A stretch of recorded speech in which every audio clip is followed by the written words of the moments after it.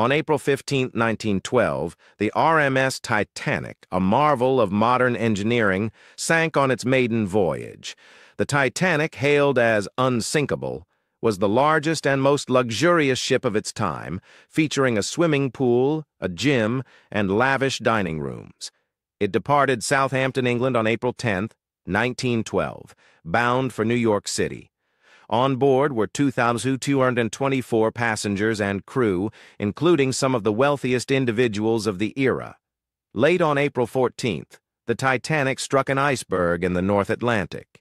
The collision caused fatal breaches below the waterline.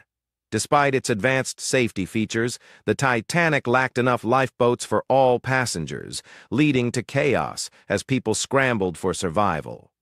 By 2:20 a.m. on April 15th, the Titanic had sunk, claiming over 1,500 lives. The disaster led to significant changes in maritime safety, including lifeboat requirements and iceberg monitoring.